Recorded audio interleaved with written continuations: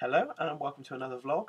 So this week quite a lot's been going on, so quite a lot to talk to, so I'll try not to take up too much of your time. But yeah, over the weekend and since Wednesday really, I've been quite ill. Had a lot of pain in my arms across my chest, and so didn't go to work on Friday. I got the doctors tomorrow morning, so that's been a bit of a downer. Haven't been able to do as much exercise as I'd like to do, especially seeing as the Bristol 10K is coming up next Sunday. But hopefully after my doctor's appointment tomorrow I'll be back to normal and get back training. Been at Inspired Times again this week on Wednesday and Thursday, and that's been really good.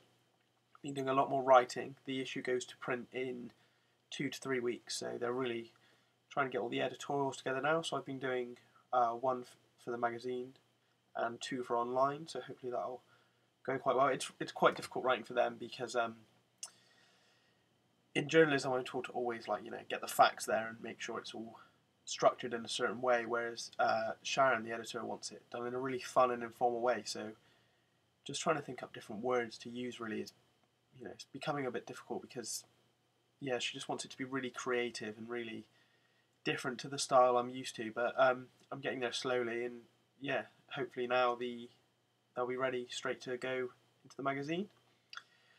I was meant to go to Bristol Comic-Con over the weekend. I got a free press ticket, so I was going to go down to that and write a piece up for the magazine, for the website I write for, but unfortunately went all the way from my house to Fishpond's campus to print out the ticket because my printer hasn't got any ink.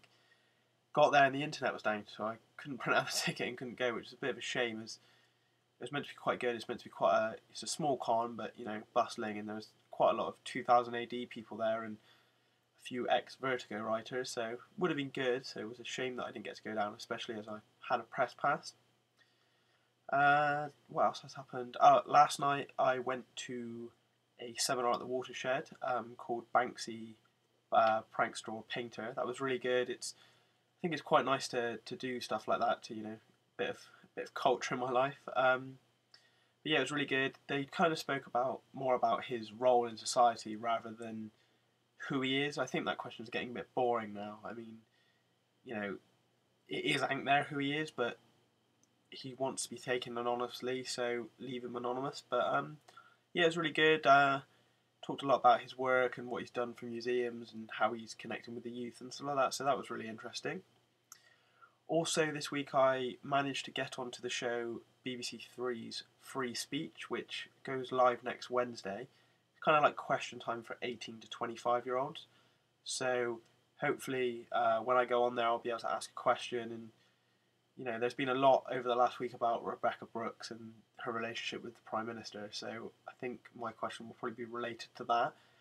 But yeah, if you could tune in on Wednesday on BBC Three, that'd be great, and hopefully I'll see you then. If not, see you next week.